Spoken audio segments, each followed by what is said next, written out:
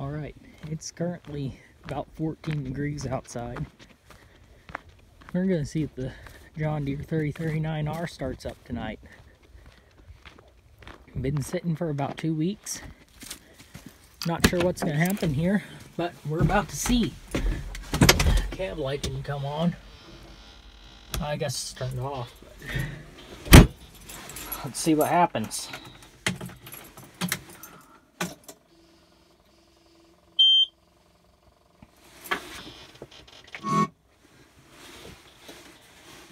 Long glow plug cycle. Let's see if it starts. Oh yeah, she didn't like that too much, but hey, she's running. Idling a little bit higher than normal, but she seems to be doing pretty good. Kind of surprises me.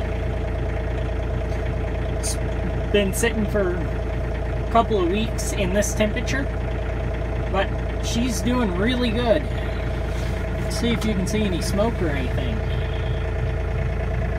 Not yet, it'll start smoking here in a minute, but yeah, she's doing pretty good.